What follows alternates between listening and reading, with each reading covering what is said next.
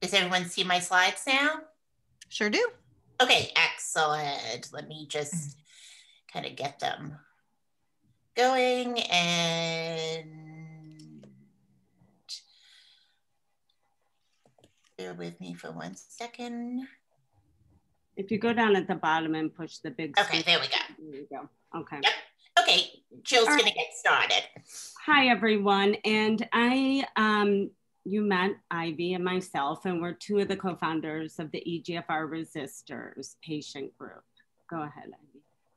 So next slide. Okay, so I'm first going to give you just a little background for those of you who don't know lung cancer that well, but it wasn't that long ago that lung cancer was considered the invisible disease, and the only distinctions doctors could make was whether a person had small cell or non-small cell lung cancer. And there were literally 20 years ago, 3 treatment options, actually even less than that: surgery, radiation, and chemotherapy. And because of the nature of the disease, survival was dismal. I hate to use that word, but it was. And 10 years ago, in fact, it was probably 5-year survival rate in general was about 14%. But thankfully, lung cancer was one of the cancers that the TCGA studied, and research started moving in the right direction. And this chart shows the actionable mutations in non-small cell lung cancer, which is on the right, 2019. And actionable mutations, meaning targetable mutations, and that group continues to grow, actually. But with the targetable mutations and therapies, treating lung cancer has become way more complex and complicated. And if you look on the chart, you could see that some of the oncogenes are very rare. But because of research moving in the right direction, patients started living longer and better lives. And next slide, please. Subsequently, we have and continue to build an army of lung cancer advocates. And with the discovery of the oncogene-driven lung cancers, patients and caregivers started building these online communities specific to the type of lung cancer that they had. And the groups continue to grow in number and in size. And as you all know, social media has been great for connecting, and especially when you have a rare type of cancer. And so for these oncogene groups, targeted therapies are usually the best treatment option, but they aren't a cure. And inevitably, the cancer develops resistance in all of us, unfortunately. And so while I talk about the great progress, most of us are still depending on that next promising treatment, which is why these groups are so important. There aren't patient groups for every oncogene, but the groups that have the most members in them, I would say that you're familiar with, are probably EGFR, ALK, and ROS1. Next slide, please. Can I ask a quick question about those, Jill? Sure. When you look at that slide, I know that I really actually am only familiar with the ROS1ders and how they broadened beyond the lung cancer space in a couple. Have any of the other oncogene patient groups done that? Yes. So NTRK, that is one that is found in other cancers as well, that there are some similarities. And does BRAF include? Yeah. I was just looking. Is that last one? I can't even see the screen. The last one is BRAF is really small at this point and not completely, organized yet. So I think it probably will eventually expand like that, but I don't think it is right now yet. So just to give you a little bit of background too. So some of these, like KRAS is found in other cancers as well. But right now that's non-small cell lung cancer. And ROS1 and like EGFR is in colon cancer, but they don't behave the same in every cancer. So when you're looking at ROS1, when you're looking at NTRK, there are more similarities, number one, and number two, they are so rare that also coming together as a group is really critical. So, and like they're so rare, there's not even enough patients to conduct a randomized controlled trial, a phase 3 trial. So that is why these groups are so important. And ROS1 was the first group to kind of get off the ground because of that exact reason. Yep. Thank you. Okay, next one. So our groups offer patients and their families hope, support, education, empowerment. As you all know, cancer fosters an instant intimacy, and there is nothing like connecting with someone else in the trenches. So someone who gets it in a way that no one else can, who hasn't lived it. And our groups are especially important for the specific oncogene cancers. Ivy, you want to go to the next? Yes, I will. So we thought we'd give you a little summary about who the EGFR resistors are and what we do. 7 of us, including Jill and I, founded the group about 3.5 years ago in August of 2017. And we felt at that time that there was a need for a group of patients and caregivers who could share information, support each other. And we also wanted to be able to collect some patient data with an overall goal of improving outcomes for EGFR positive lung cancer. We connect in a variety of ways. We have a closed Facebook group that's only for our members, who are the patients and caregivers, to use to communicate with each other. But we also communicate with the whole, lung cancer and other, cancer community through our website, our Twitter, and our Instagram. And we have a monthly newsletter that comes out. So if you don't already follow us on social media, we would love it if you did. And you can even sign up for our monthly newsletter if you want more information through our website, which is egfrcancer.org. Of the 7 founders you see on the screen, unfortunately, 2 are no longer with us. Both Terry and Anita, who are really our first 2 founders, passed away way too early, I think it was about 2 years ago now. I'm used to saying, about a year, but it's been a while now, and we continue to advocate with continued urgency in their honor. Since our initial formation, we have grown a lot from our original 7. We have about 2,500 members now across nations, 2,500 members internationally, with patients and caregivers from more than 75 countries. While we have both patients and caregivers, approximately 85% of our members are patients. And we have a highly motivated community that gets involved in advocacy, educational, and fundraising opportunities.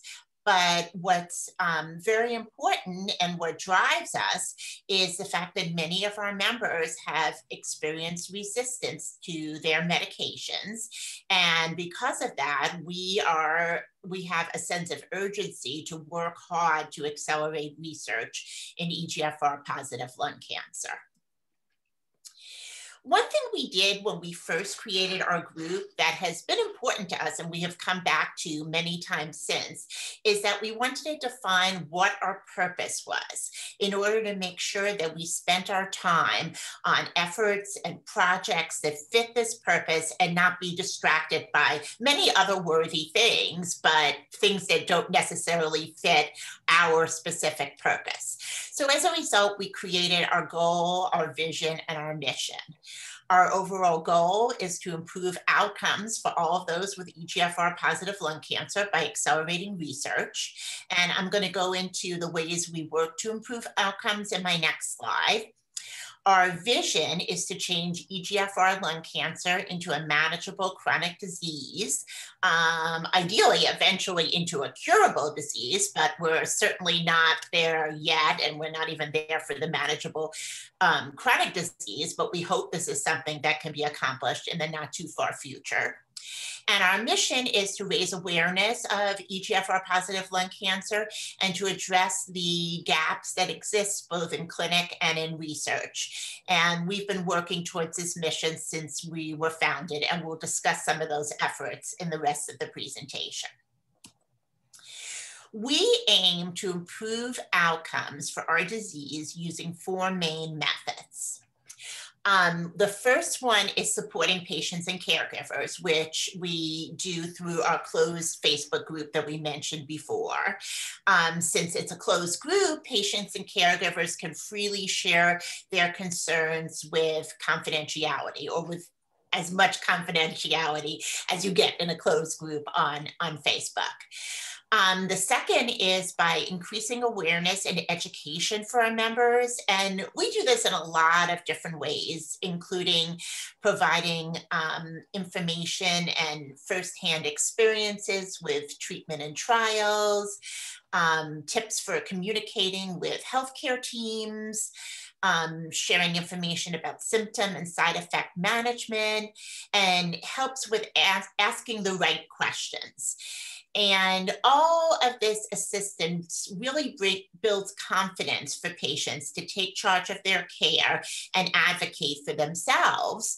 And as a result, many end up becoming lung cancer advocates and advocating for others as well. Our third method is, or our third way that we improve outcomes is by improving access to effective diagnosis and treatment. We share information about important issues like getting second opinions and how to contact people for second opinions, the importance of having biomarker testing, having repeat biopsies upon progression, suggesting ways for financial assistance and information about clinical trials. So much is changing rapidly in lung cancer, and depending on, where they live and their situation, not all patients and caregivers have the same access. So by doing this that we do to improve access, we hope to give patients the ability to bring some information about testing and treatment to their doctors who might not know all of the information that others who are in different positions might. Last, and certainly not least, is our efforts to accelerate and fund research. And we'll talk about this on the next couple of slides. So as I mentioned before, our mission is to understand the unmet needs of our community. So in order to do this, we've really focused on developing relationships and communicating with all the stakeholders in the lung cancer community to drive the important research questions. Based on that, we've strategically identified projects to address these questions and answer the unmet needs. So in order to do this, we have not become a 501c3. Instead, we've created research partnerships with advocacy organizations and industry to assist with the project and also the education and funding for our projects. And we're going to talk about these a little bit later. We're not limited, we're open and interested in working with any organizations for future projects who share our purpose and our priorities. So here are some of the research collaborations we've been part so far. I won't go into this in great detail, but as you can see, we've partnered with some of the major lung cancer advocacy groups like GoTo and Longevity. We've partnered with industry, AstraZeneca is an example. And we also have a fantastic partnership with a company called CEC Oncology, which I'm going to talk a little bit more about now. Without CEC Oncology, which is a group that focuses on continuing medical education, the EGFR resistors truly would not be what we are today. Joni Fowler, who's the president and owner of CEC Oncology, reached out to us soon after we launched in 2017. And we share a common interest in EGFR positive lung cancer. So in 2018, CEC helped us secure a grant to hold a special think tank of EGFR thought leaders to discuss the gaps in practice and research for EGFR lung cancer and ways we can target these gaps. The think tank was fantastic, and we had a number of prominent oncologists attend in EGFR lung cancer, and this really helped us zero in on our group's priorities. Since that think tank, we've done a lot with CEC Oncology, and we've incorporated our patient perspective into a number of their efforts. We've worked with nurses, including a symposium on developments in EGFR positive lung cancer at an ONS conference, and a series that focused on educating nursing chapters on the importance of biomarker testing. We have worked with CEC Oncology to do a virtual symposium, which was originally supposed to be live at ASCO this year, about the facts and myths of EGFR lung cancer. And we even created a poster walk for our community members from ASCO, highlighting abstracts and posters of interest to the EGFR community. We have a number of other projects in the works with CEC Oncology, including a 3-part webinar that we're working on right now about resistance and progression. So they have been a fantastic partner for us. We held an EGFR Resisters Research Summit both in November 2019 and again in 2020. And this was one of the ideas that came out of our original think tank back in 2018. Basically, the point of this research summit, and you can see from the 2 pictures up there, you know, we managed to pivot it to virtual this year, was to encourage young investigators, junior faculty, etc., to continue to do research in EGFR positive lung cancer and collaborate earlier on in their careers. CEC Oncology partnered with us and helped us to secure funding for these research summits. And the key thing about these research summits that was so cool is that, you know, while the young investigators got experience in presenting their research, a lot of times it was research in progress, so it couldn't be shared publicly yet. But the young researchers got to develop collaborative relationships between each other, amongst each other, and amongst the mentor judges who were knowledge leaders in the EGFR community. So we divided the young investigators into squads where they got to work in small groups with these experts, and they received fantastic mentorship opportunities in things like grant writing, publishing, clinical trials, and other areas, and hopefully started the beginning of lifelong career-wise relationships that will really motivate them to keep working in this field. Let me talk a little bit more now about our collaborations with Longevity Foundation. We recently collaborated with Longevity on a huge real-world research study called Project Priority. Priority stands for Patient-Reported Initiative on Resistance, Incidence, and Treatment Study. Project Priority is patient-driven and patient-funded a patient-driven and a patient-funded research partnership. Sorry, that tripped me up a little there. We created a comprehensive IRB-approved 130-question international survey with input from patients, caregivers, clinicians, researchers, and regulators. The reason we did this was for three main objectives. We wanted to understand the needs of the EGFR positive lung cancer community, identify areas for improvement in diagnosis and treatment, and give voice to patients' concerns about a variety of topics, including risk factors, treatments, and side effect management. So here's the timeline of our study.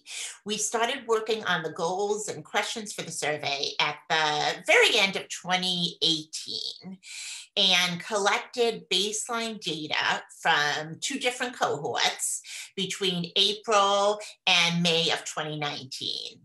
We split up the data into two cohorts because that allowed us to analyze our initial data from cohort 1 and look for important trends earlier. We then combined our data from the two cohorts and were fortunate enough to be able to present our findings at IASLC's World Lung Cancer Conference in Barcelona and North America in 2019, among other places. The longitudinal portion of the study, which we gathered the data for a year later, included follow-up questions and some specific COVID questions. And we have presented some of this data at IASLC North America this year, and well, last year in 2020, and also just had a mini oral and poster presentation at the World Lung Cancer Conference in January. So Jill will talk a little bit more about the longitudinal portion of the study in a couple of minutes. In the meantime, I'm going to share with you guys just a quick snapshot of some of our baseline findings. A big deal is biomarker testing for, all of these subsets of oncogene-driven lung cancer. So we found low rates of biomarker testing, which unfortunately wasn't surprising. We kind of know that that's the issue. But the high rate of hospitalization that we found in the EGFR lung cancer community was really surprising, especially since our patients are generally considered to be younger and healthier. We also found that there are still a lot of patients in the US who are not receiving the FDA-approved first-line treatment of osimertinib. And we also found, and this was kind of disturbing, that there was a significantly high rate of patients who were actually diagnosed with depression at 25%. And this is diagnosis. So this likely completely underestimates the number of patients who actually suffer from depression, since so much depression goes undiagnosed. Can I ask a quick question, Ivy, Sure. about the biomarker testing? Yeah. So remind me again, so this went out to all lung cancer patients, not just your EGFR? No, this actually went out to EGFR lung cancer patients. However, Longevity is working on a project that kind of grew out of this that's currently going out to all lung cancer patients, called Project PEER. So this was almost, in a way, the pilot for that. The only part that was confusing to me was it went out to EGFR. So by default, they had to have some sort of biomarker testing to know that they were in the EGFR cohort. Right. So they didn't, okay, so yes, but a lot of them didn't have that biomarker testing as soon as they were diagnosed. So this asked about biomarker testing at diagnosis. Oh, okay. I'm sorry. Yeah, I was just confused. I'm like, wait a minute. Yeah.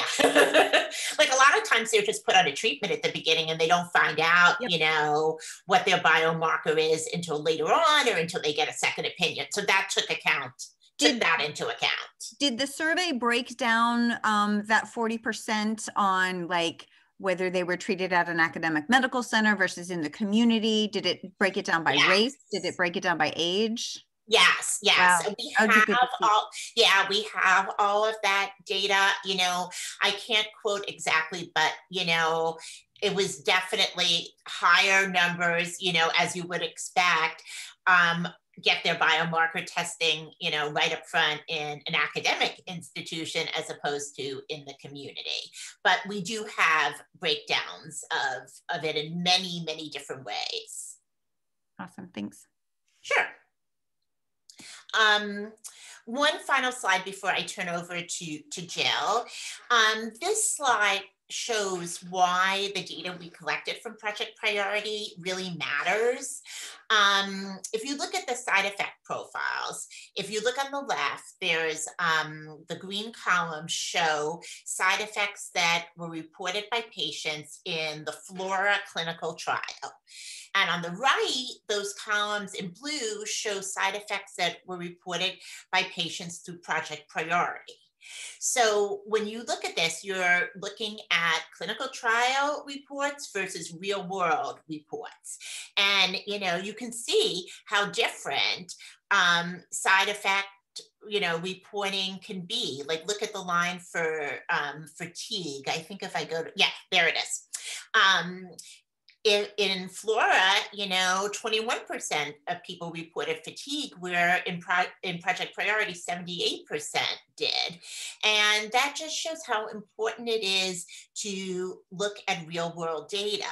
You know, the patients who participated in the clinical trials are not exactly the same as all of the real world patients who have brain mets and prior cancer and other comorbidities.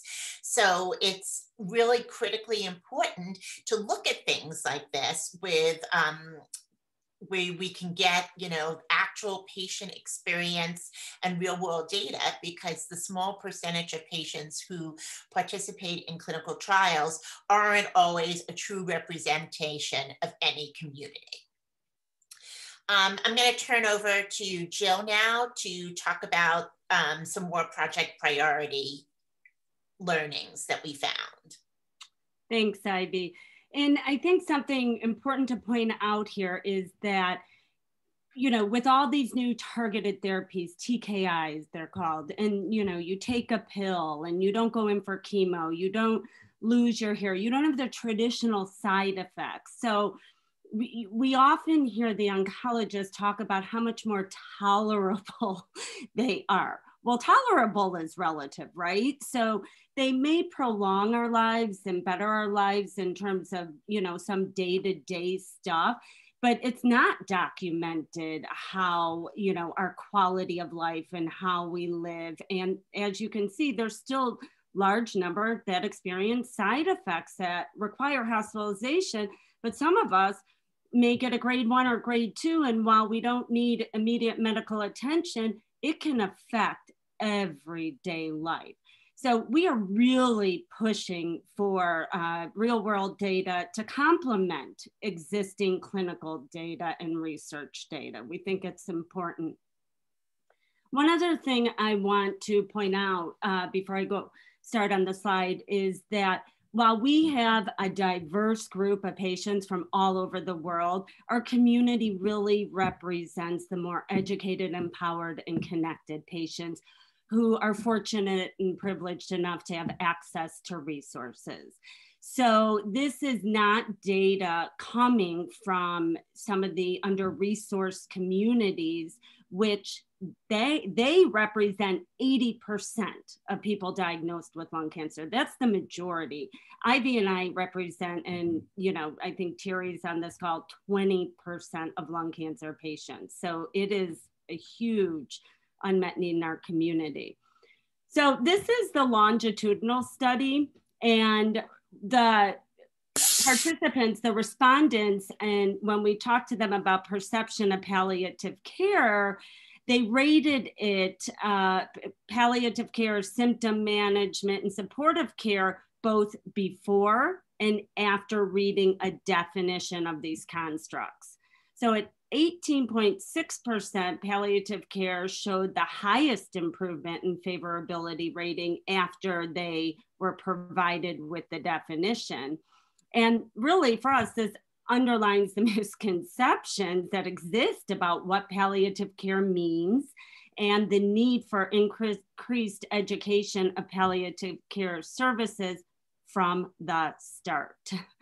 But the fact that respondents had a different perception of symptom management, palliative care, and supportive care shows how critically important it is to use consistent language when discussing these constructs with patients and caregivers. And I know we've talked about consistent language before. Next slide, please. So this was part of what we just presented at World Conference 2020 in January, but it was, yeah. Anyway, so one of the things that we wanted to look at is the patient comfort level in talking to their physician. So we asked questions to understand how comfortable they were. And the data presented on this slide shows that a large number of patients really don't feel comfortable discussing side effects, treatment, or their worries and concerns with their doctors. And the lack of comfort level is exacerbated for patients outside of the US. Next slide, please. As you will note on this slide, many patients don't feel that their doctors understand them as individual people. And about 30% feel that their doctors don't answer their questions about future treatments and concerns. Again, the perception is even stronger in patients outside of the United States, but it's not surprising considering the previous slide on comfort level. Next slide, please. So I just want to do a quick time check because I know that a lot of people have to leave at the top of the hour. I do want to leave time for questions because you guys have created something amazing, and I know that there's others who would like to figure out how they can recreate that. So I don't want to stop you from explaining the slide. That's fine. I think I have 1 or 2 slides. Yeah, we're almost done. Okay, perfect.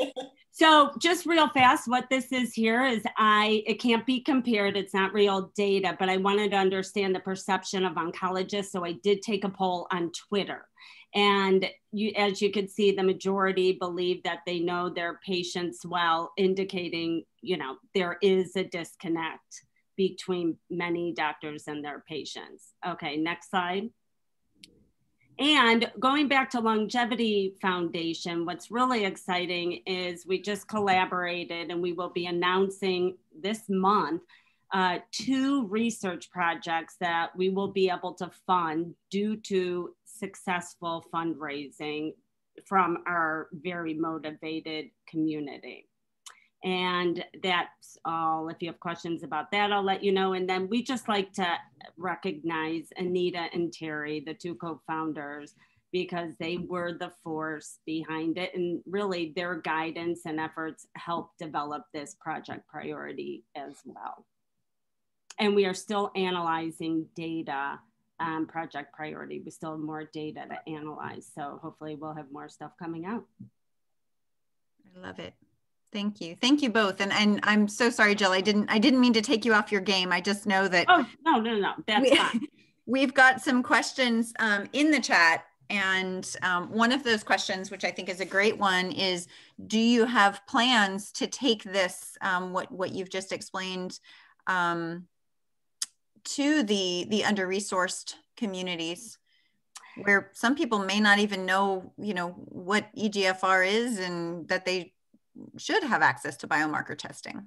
So that is a great question. And that is something, yes, that we're working on, that very, very passionate about. I've spoken to some people in this group already about it, and I'm speaking, to more in the future, and please reach out. Part of the problem is that, there's lack of biomarker testing. Like when I say lack, I mean a very small % in community settings actually do biomarker testing. And so it's a problem. So patients aren't necessarily getting the biomarker testing. And I think one of the things that we're trying to do is push out the importance of it into those communities.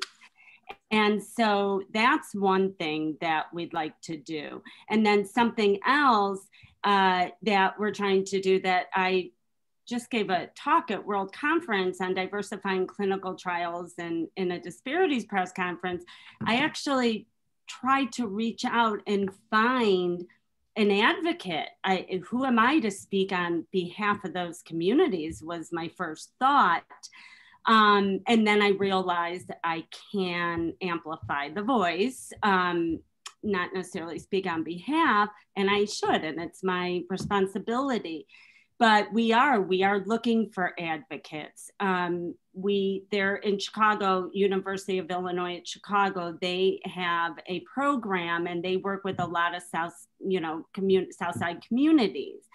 And so I've spoken with them about trying to get involved in those communities. What I'm really struggling with is really kind of that first step in creating those relationships. And so who do I reach out to begin with? I mean, I've reached out to hospitals, but who in the community do I reach out to? Do I reach out to, I know somebody I reached out that I spoke with on Twitter, Katie Richardson. If you're on Twitter, I'm sure you all follow her. So I said, I was asking her, and she said that, depending on the catchment, and you can reach out to some of the government funded services. She gave me a few ideas there. And she said, I said, do I reach out to social groups? Do I reach out? So that is, anybody who has any advice or help on that, that would be great. Because when I tell you 80% of people diagnosed with lung cancer are from under-resourced communities or face those barriers, 80%, and there's 250,000 people diagnosed each year. And the reason I'm here today is because I was lucky to be born in a white middle-class family in the United States. That's it. And that eats me up. So we appreciate any, and yeah, I do get emotional about it sometimes, but we appreciate any help, any advice when it comes to that. So Jill, just as first blush, that request, that need, I would suggest floating through the Advocate Collaborative in the Google group. I know that, Sanford has done, and he shared with us many community-based activities. Also the faith-based health ed in Oakland, there's a woman, Cynthia Carter-Peralt, that does amazing things here. And actually the Archdiocese of Oakland does a lot of, well, now things are different because nobody really can gather in person, right. But really trying to push health education, both in kind of risk reduction, but also in let's reduce the stigma of talking about some of these things. Yeah, Sanford gave me some, I did reach out to him. I'm actually talking to Barbara in a couple of weeks, and, anybody else, because that is, it's something that it's a global problem, and disparities are global, but the disparity is local depending on where you are, right? So, and that is hard to tackle, but we need to start somewhere. And yeah, so I'd love to speak to anybody else. And also Roberta mentioned that she brought COVID into the conversation, which it is part of the conversation. And so there's a lot of efforts on how do we reach minority communities, whether it's vaccine hesitancy, whether it's masking up, whatever it is, like the same avenues that you would go into the health community for COVID can also be things that you look at for what you're trying to do. And that part of it, what I found is really what I found was more the medical side of it, though, with, reaching out to minority physicians, reaching out to the hospitals, getting the buy-in, the trust. Not when I was looking for the presentation I gave, I couldn't really find much on advocates. I don't hear when I talked about University of Illinois Chicago, they have done a great job with some of the South Side communities, a great job. And I think one nurse had said that the community she's working with, she's gotten up to 80% to say they would get the vaccine. And we're talking about, these are the, you know, I mean, multiple constructs of, you know, disparities, but the South Side of Chicago. And so yeah. I think it's important to get people from those communities sitting down, because sometimes people plan these activities for this group and nobody from the group is in it, you know. And a close experience last night, I was preparing for a fourth webinar they're going to do in Spanish. So I commend them. They have done, this is the third one they're going to be giving in the last month and a half. And then I said, what about questions? And they say, well, no, people are going to, it's going to be a live video, but people cannot ask questions because they're not going to be answered. And I said, and she said, when we do it in English, we do, because we have somebody there that understands, but nobody from the staff understands Spanish. So we are not doing the live. And I said, but there's a lot of Spanish speaking of us, because in Coleman, we are doing coffee shots and we did one in Spanish. So I was the moderator and another person was looking at the questions, and we both spoke Spanish. And Liz, who's the administrator of the advocate, she didn't know anything about Spanish, but we could follow. So if you don't sit somebody, they assume, okay, this is okay. It's not okay because it's not fair. It's people after the conferences that the questions come up and they won't be able to ask them right there. So, you know, just sitting there with people who know their community and could be, you know, like a aha moment. It's logical for us, but not for the people who's planning. So I love the presentation. That's why when you sent the links the other day, Stacy, which I appreciate because I never go into the website that in our Google Drive where I know all these things are, but in the email was good to just click, and while I was working, looking at it. So I saw the work that Jid is doing, and we're gonna meet next week. But that's a really good, that is a really good point. And that is last January, I think Roberta and Valencia were there. I was at a summit and they did a whole session on, you know, on disparities, African-American community, LGBTQ+, Native American and Latinx community. And afterwards I asked a question and I said, you know, I've been trying to figure out, because I have talked about it with different organizations, how to reach the unreachable communities to get them the resources they need. And one woman looked at me and asked, how do you know what they need? It was like, I was so humbled, but I was also so upset with myself. Of course, how the hell do I know what they need? Who am I to think I know? And I learned about cultural humility. And that's when I really was like, we can't assume. That's dangerous. That's relinquishing responsibility, right? And so just like you're talking about, Barbara, the only thing we could do is help bridge to the communities, but they have to speak, right? And so, you know, but what I found is, and I talked to Sean Johnson too, what I found is that, and he sent me a paper he wrote, you know, when you're talking about the structural racism, they're so much more comfortable, people, medical professionals, talking about external factors, right? Like governmental policy, than they are talking about racism and discrimination as a social determinant or, you know, profit. So it's just, the whole thing is, yeah, mind-boggling. Sorry, anyway. I recognize that we're at time, but does anybody have any other questions for Joe or for Ivy? I have a comment but going back to where you talked about oncologist and patient communication, there's, I'm gonna send it into the chat, but there's a it was out of University of Rochester, probably 10 or 12 years ago. It's called VOICE, VOICE. One of the PIs happens to be at Rutgers now. So I'm part of his research lab, but it's, what they do is, we just spent the entire lab meeting this morning talking about this.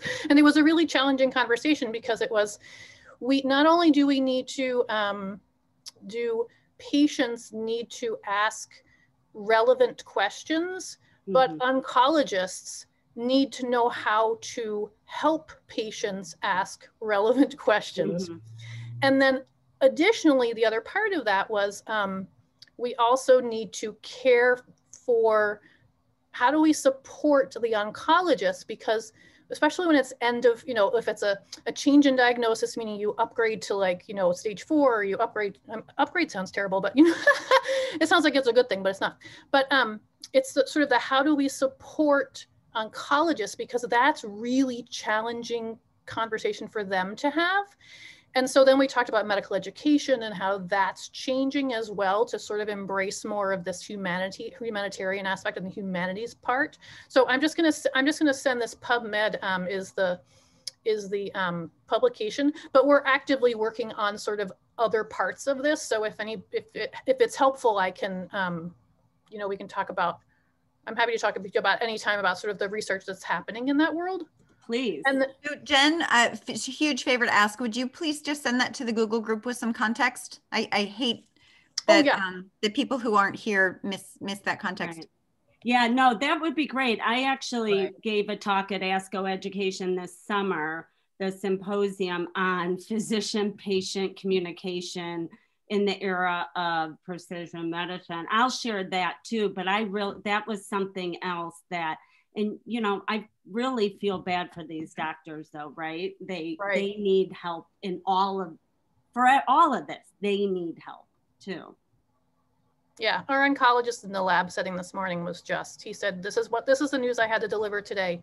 And so he said, I'm working really hard to transition to giving you this presentation, but you need to know where my head is. Yeah. Well, the most underrated skill of a physician is the ability to communicate effectively with patients and families. And what I kind of got out of the whole thing is the clear data-driven conversations aren't the most important, right?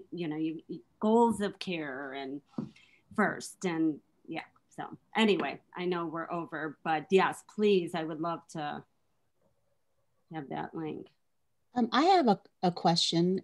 It's sort of going back to the data-driven thing. I love that you guys are using you're trying to sort of say what the important questions are for the KRAS groups. And so there's two questions I have. In BRAF, we're really trying to have investigators use circulating DNA to sort of figure out when there's resistance, so that we don't just keep treating, that we actually switch it up and, maybe re-challenge. Is anything like that going on for lung cancer and EGFR? They are looking.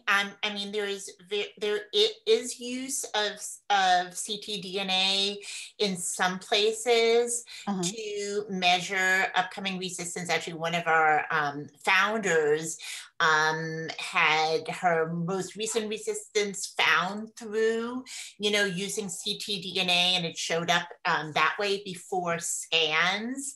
But it's more.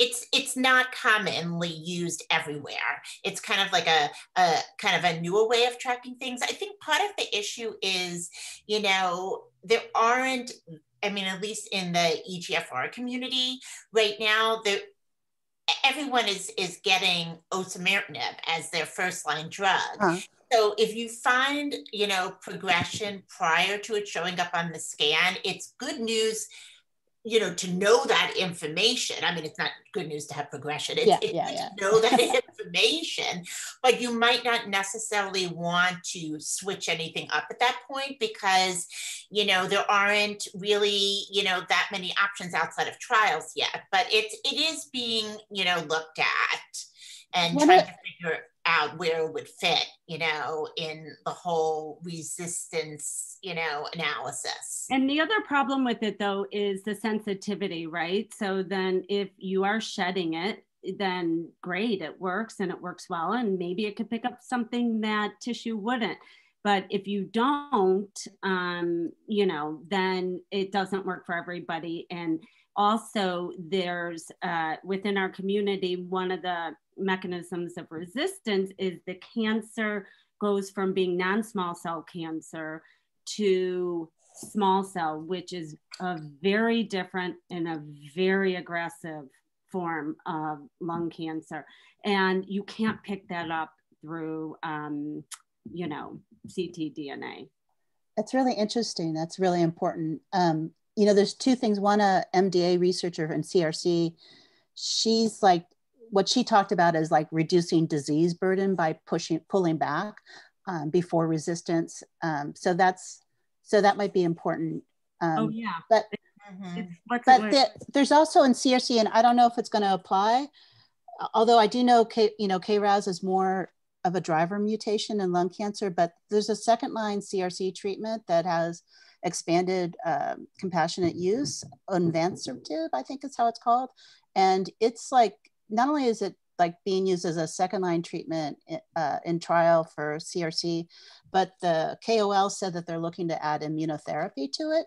And what is happening is that they actually can see a reduction in the KRAS mutation for like up to like 90% or almost even undetectable on people who are on this. And one person, he actually got to surgery on a second line treatment, which begs the question, what was the first line treatment? But two, it's still like pretty amazing. So we're still working on this in CRC, and I think we're a little bit more sensitivity.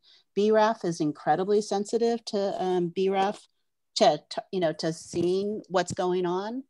But the real question I had for the day was, in HER2, they're using these adjuvant drug conjugates, and they're getting these amazing results. And I know in Australia and at MD Anderson, there's an EGFR sort of targeted treatments. And how is that going? Because that seems incredibly important. Those are being looked at in clinical trials right now. There are several of these ADCs, antibody drug conjugates, that are in clinical trials, kind of targeting various different things as, treatment for post, osimertinib progression. And some of them look very promising. And several members of our community are actually on those trials. So yeah, it's kind of an exciting, new treatment, really. Mm-hmm. Yeah. So guys, I hate to stop us here, but I actually have to drop before another meeting. But I do want to thank you guys, Ivy and Jill. Thank you for sharing with us. And I would encourage everybody